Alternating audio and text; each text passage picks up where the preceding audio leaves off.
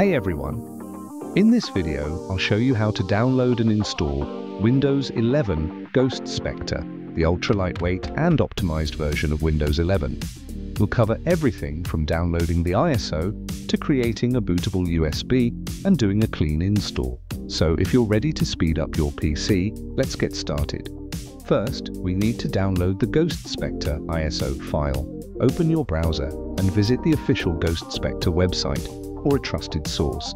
I'll leave the link in the description.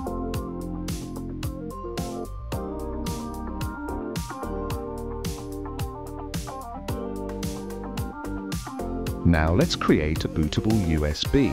You'll need a USB drive, at least 8 GB, and a tool called Rufus, a free software that makes the USB bootable. Here's how. Download and open Rufus.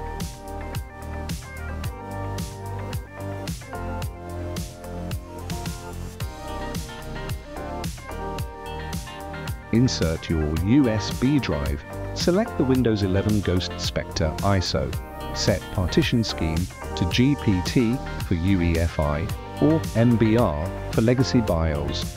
Click Start and wait for Rufus to finish creating the bootable USB.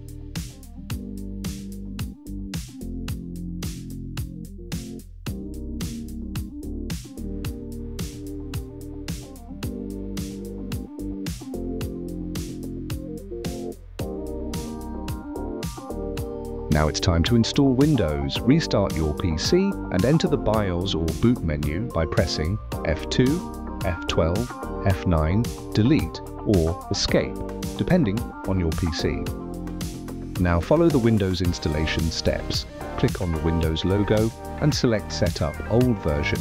Select your language and keyboard layout and click on Next. Select your Windows version. I recommend you choose the super light version because it's so fast, and I've tried it, and it worked fine. Windows Defender included if you want, and you can install it without Defender, depends on you. And your wrist, click Next after you choose Windows version, and accept agreements, and then click Next again. Choose Custom Install, and delete old partitions. Be careful, this will erase your data. Create a new partition and select it to install Windows on it, and then click Next. Wait for installation to complete, and notice that your PC will have several restarts. Just let the process get completed. After installation, set up your Windows 11 Ghost Spectre by choosing your region, creating a user account, and customizing settings. Since this version is already optimized, you'll notice a huge performance boost right away. And that's it. You now have Windows 11 Ghost Spectre installed and running smoothly.